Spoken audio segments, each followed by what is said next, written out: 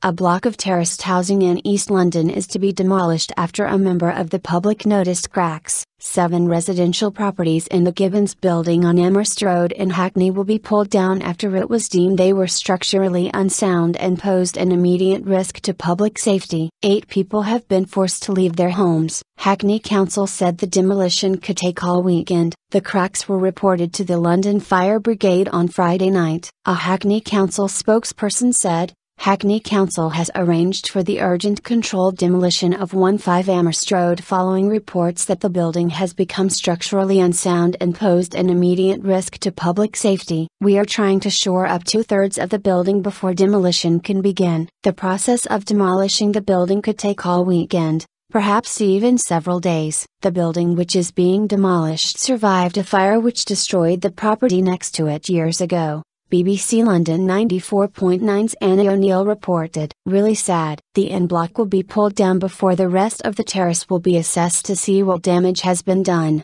she said. Councillor Vincent Stopes, chairman of Hackney Council's Planning Committee, tweeted, saddened by the news that 15 Amhurst Road aka the Gibbons Building is to be demolished for structural safety reasons. Really sad. Half of the 8 people who left their homes will be housed in hotels and the other 4 are staying with friends or relatives. A Travelodge hotel is currently being built in the adjacent car park. The ground floor of the terrace includes the SIRI and Raw Duck restaurants. Amhurst Road remains closed between Mare Street and Pambury Junction, and access to Hackney Central Overground Station has also been restricted to pedestrians via the northern entrance.